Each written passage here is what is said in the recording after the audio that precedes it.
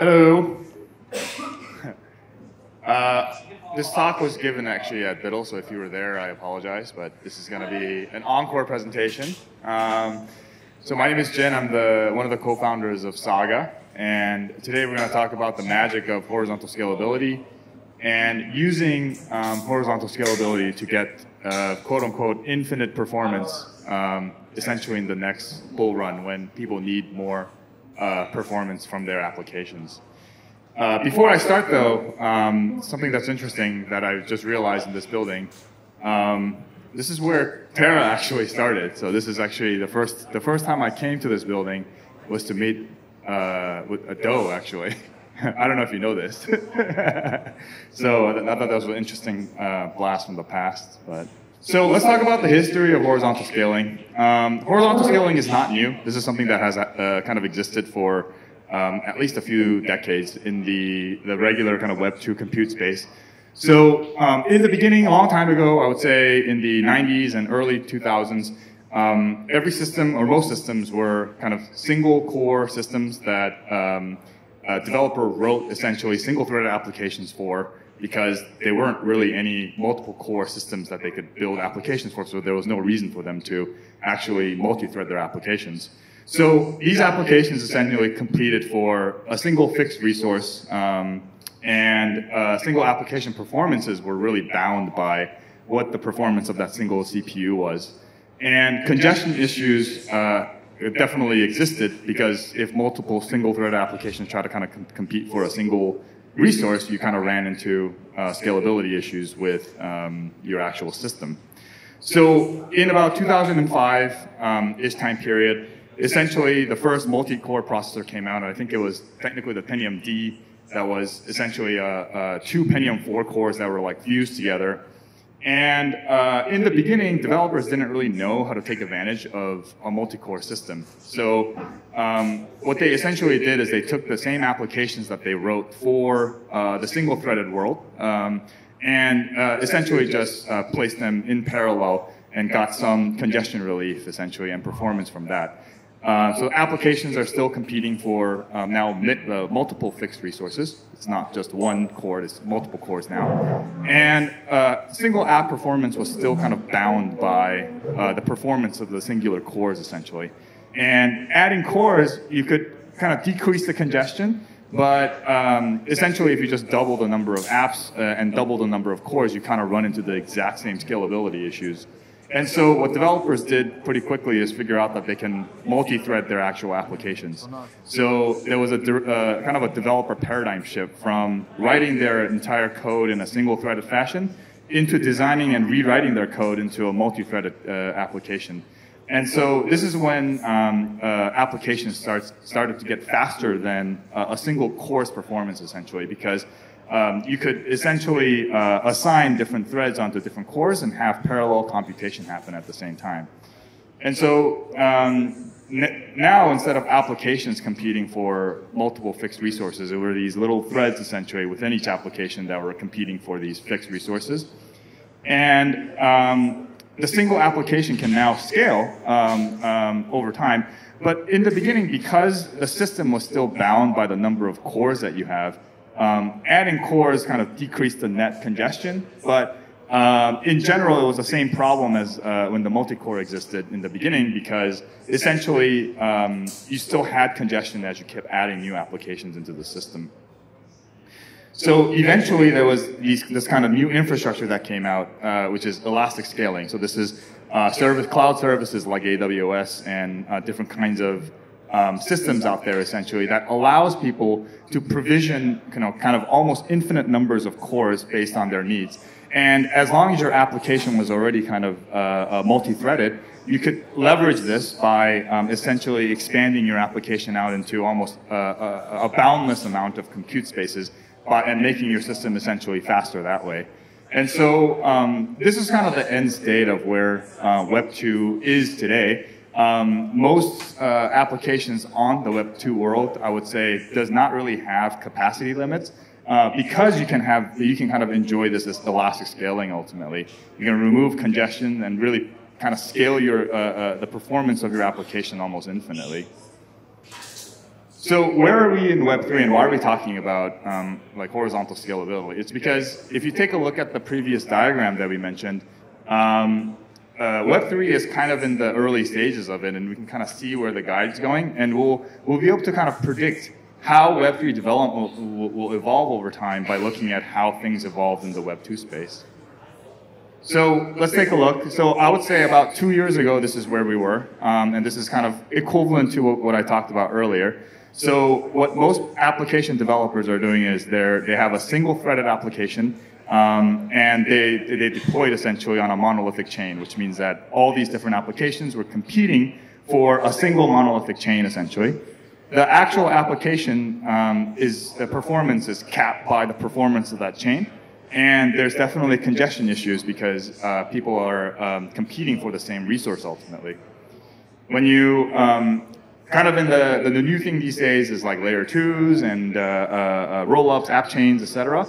So with the app chain solution, now there's more than one chain that developers can kind of deploy on, but the applications are still the same. It's in the early days essentially of similar to the early days of multi-core, where developers haven't really changed their applications to be able to support this kind of multi-threaded and multi-chain world. And so the application remained pretty much the same, but now people are deploying on multiple chains. And so the applications are still now competing for multiple fixed resources. Single app performance is still bound by essentially the theoretical maximum of that singular chain.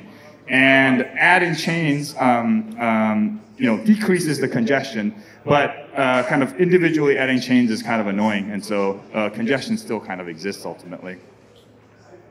So this is kind of where we are today. This is the reality of it. So where are we going now, right? So if you look at the evolution of what happened in Web2, you can kind of guess what's going to happen.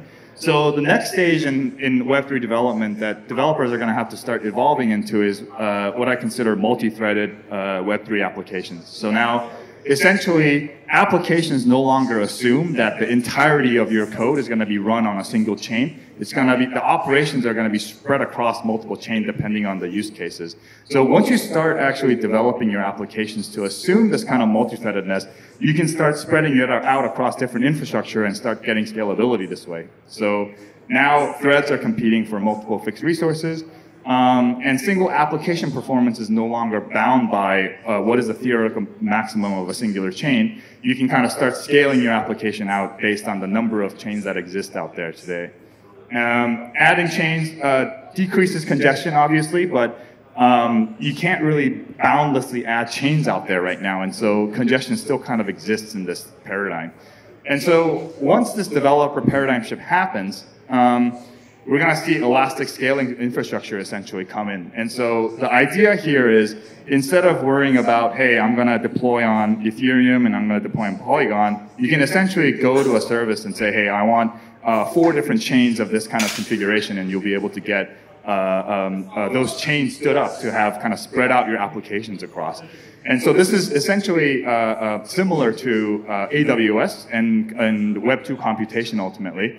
So you'll be able to spin chains up on demand. Single app chain performance can kind of scale almost infinitely because you're spreading this out across all these different chains. And you can kind of remove congestion entirely from the equation essentially because you have elastic computation in Web3. So just talked about horizontal paradigm shift in the developers, and eventually it's going to lead to elastic scalability. Let's kind of talk about how this actually worked, right? So we'll just kind of do a little bit more of a historical view of how you actually multi-thread some applications. So if you take a look at the top here, you can kind of see, let's say, a program that was usually single-threaded. You would kind of run these operations in serial. And you need to wait for one to finish before you 2 starts, et cetera, until the last of the operations. And when people went to multi-threaded applications, what they do is they essentially have some program that's kind of like the controller program that schedules applications, splits out your actual tasks that you need to do, and schedules it into different chains essentially. And then eventually, once those operations are run across all these different cores, it waits until the 8th one finishes, and then when everything is complete, it can clean up the operations ultimately. And so when in this paradigm, essentially, you can see that if there's 4 cores, it's great. But essentially, let's say instead of there being 8 little operations that we have to do 800,000 or maybe 8 million transactions, pieces of the little program. Then when you only have 4 of these little cores, you still have to wait a long time, right? So the next kind of iteration of this is elastic scalability. So your little controller application you had now, instead of just doing the scheduling and the cleanup, you actually dynamically spin up infrastructure before you schedule it. So let's say, for example, in the 8 case, you can kind of dynamically scale up, spin up 4 cores. But in the case of, let's say, 8 million of these little things, you can spin up much more than that and get the scalability benefits of it. And so now, essentially, your application can dynamically spin up and tear down different infrastructure nodes over time, which gives you the flexibility to actually scale your application in the way that you want. So this is kind of the end game for Web3, right? Before there was the processors, but now it's kind of the chains, right? So we want the ability, essentially, for application developers to dynamically spin up these chain infrastructure, schedule a bunch of transactions and operations onto it, and then when they no longer need it, they can kind of clean up their operations and then and start tearing down the chains that they don't need. And this is essentially the way that how Web3 will go based on the history of how computation has evolved over time. And so what do you need for this to happen, right? So the first thing, as mentioned, is that developer paradigm shift. So developers need to start writing their applications in a multi-threaded fashion. They need to think about the fact that their actual transactions may no longer be going into one chain. It might be kind of starting to spread out across all these different chains. And how do you actually design this kind of the workflow once that assumption is in place? So that's the first thing that you need. The second thing that you need is an asynchronous cross-chain communication protocol. And this is kind of why we're here at IBC Summit here today, because that's exactly what IBC is. So in order for you to spread your actual transactions and all your throughput across all these different chains, you need essentially something like IBC to be available. And the last thing you need is essentially a new elastic infrastructure that allows you to spin up and tear down chains on demand. And so today we're going to talk, I'm from Saga, and so we're going to talk about how Saga essentially is an infrastructure project that allows this to happen. So what is Saga?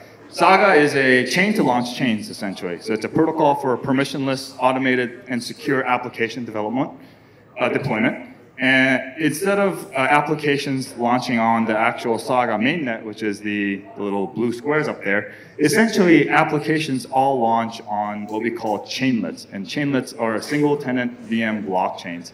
Chainlets, kind of like the Cosmos Hub, is secured through interchain security. So developers don't need to worry about standing up and orchestrating their actual chains. What Saga will do is essentially the validators will automatically spin up these chains essentially as quickly as possible for developers. And the difference between the way that the Cosmos Hub interchain security works versus how Saga works is that our system essentially allows for permissionless deployment. And so with the Cosmos Hub, you need to go through governance, you need to go through a lot of operations to convince the validators to launch your chain. In Saga, everything is permissionless. So essentially, the validators really don't, or the governance doesn't really have a gate into stopping chains from launching automatically. So what's the Saga mainnet? Saga mainnet is, the chain is built on Cosmos SDK and Tendermint Core. The chainlets that are launched and the Saga chain is automatically interoperable using IBC. And we'll talk about some kind of interesting IBC improvements. Actually, maybe I'll talk about that right now. With Cosmos, IBC, there's a lot of infrastructure that needs to be in place, like relayers and such, because usually 2 different Cosmos chains or 2 different chains don't have the same validator sets. But in Saga, every chainlet and every chain has the exact same validator. So in fact, standing on infrastructure for IBC within the Saga ecosystem can be automatic, and it can be very, very easy. And so from our perspective, when someone launches a chain, it will be essentially automatically interoperable without needing to worry about the relayer architecture ultimately. And the Saga chain essentially doesn't do anything else. All it does is it launches chains on behalf of customers who put transactions in the chain that says, hey, please launch this chain. There are commands like upgrading and terminating that it supports as well. Saga Chainlets, essentially, we talked about this. It's a chain that's deployed for our developers, essentially. It's a single-tenant VM blockchain, allows developers to essentially get their own little space that can develop what they want. The chainlets are predictable, they're high performance, and they're not dependent on any other applications, essentially. And so we can actually, one of the things that's really nice about the system, because the only thing that we assume about chainlets is that it's IBC compatible, is that we can launch as many different types of technologies, including different VMs, consensus algorithms, et cetera, that actually supports IBC. And so, as mentioned, it's automatically interoperable because everything is supported using IBC. So we have kind of announced partnerships with Celestia to do rollups, Polygon for supernets, Avalanche for subnets, and we have some partnerships with Exploit and Come to us as well to help kind of scale out their chain. We've had a testnet for a while, so we mentioned earlier, I talked about how we wanted to elastically scale and launch chains on demand. So our testnet has been up for about 2 months, and in the beginning we did a stress test. We launched about 500 chains in a little less than an hour, which means it's about 10 seconds or so to launch a chain. And then tearing down essentially is pretty much the same speed. We have about 200 and some projects building on us. The vast majority of them are game developers, and our chain is pretty agnostic, but our go-to-market has been with the game developers who want kind of like their own chain space. And so if you are a builder and you're interested in kind of joining our innovator program, please contact me. I'll skip this one, actually. So I talked about this diagram before, essentially. So essentially, the end state of scalability for Web3 is going to need these three things, and this is exactly what Saga kind of directly supports.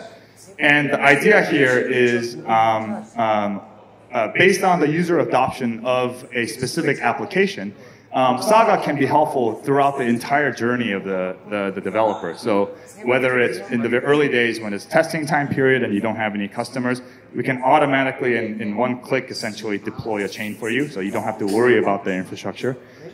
We help early adoption because the price of Saga, the point of it is that we are trying to commoditize block space, and so we have low and predictable costs. And then once you get to that growth stage, our system is entirely elastically scalable. So essentially, we can support a developer from all the way from the beginning all the way to the end. And we have some kind of nice properties listed in these in the bottom here. So we just talked about, now that we're done with the shilling part of Saga, we want to talk a little bit about the kind of fun things you can do with an elastically horizontally scalable system like this. And so one of the things you'll notice is that when you start going horizontal, every application, there's probably almost an infinite numbers of ways where you can slice the use case such that you can horizontally scale. We'll show you some examples, but this is definitely only a very small portion of what's possible. So here's one example. Let's say, for example, I'm a developer and I'm an NFT marketplace, essentially. So what you can do is stand up, essentially, infrastructure that supports trading as well as minting of NFTs.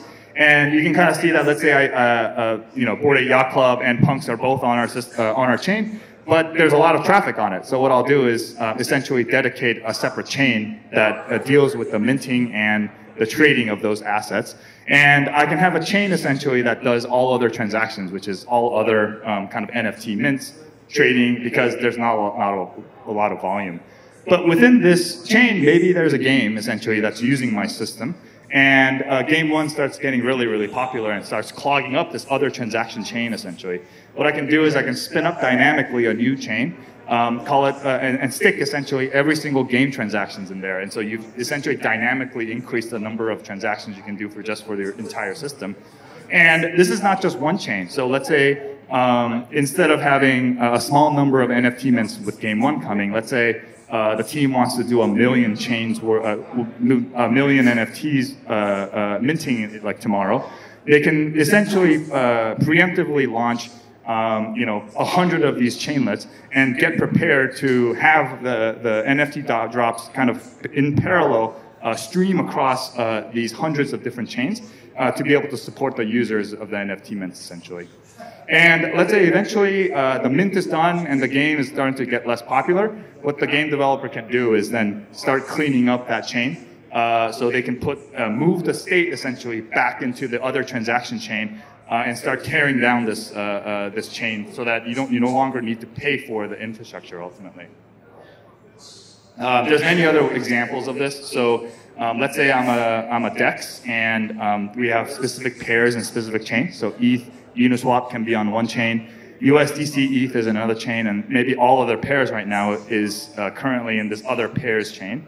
You can essentially, let's say one day the new coin demand starts going up, then you can spin up a new chain, new UST, into a different chain, and then when the demand wanes back down, you can kind of move this back. And so you don't want to do this too often because you're going to have to manually move over your liquidity, which is a little bit of an operation. But there are technical ways essentially to solve this where maybe your assets are locked actually on a third chain, so you don't have to worry about the liquidity actually moving over in this sense. Some gaming examples. So let's say I'm a popular game and I launched on a singular chain at a certain point, and I'm finding out that, I have a lot of players that are interested in my game. Then what I can do is I can actually start segmenting my users into different geographies. So I can launch a chain just for Europe, a chain for Korea, and maybe there's a lot of players in the US, so you launch 2 chains in the US and maybe you'll split them by US West and US East. And then eventually down the line, maybe there's the game players become kind of it becomes less necessary to have more of these chains, so you can kind of spin down US2 and kind of merge them back up if you wanted to. It really depends on the application, how you can kind of spin out horizontally and shut them down. Finally, you can, there's one more example that's a little bit different. You can essentially have functional unit segmentation, so you can kind of have a chain that's really only dedicated to your game logic, or maybe you can have multiple chains that's dedicated to your game logic. Then there's an NFT chain that just does kind of minting of NFTs, and then there's a DEX chain within your system. And so all of these operations can be functionally segmented into different buckets and different chains ultimately. So that's kind of a few examples of how horizontal scalability can be useful for developers for Web3. And I think as developers kind of think about optimizing their system, how horizontal scalability can really help with the next steps essentially. So this is a QR code essentially to our website. If you're a developer, please join and let us know, and would love to have you guys building on Saga. So thank you very much.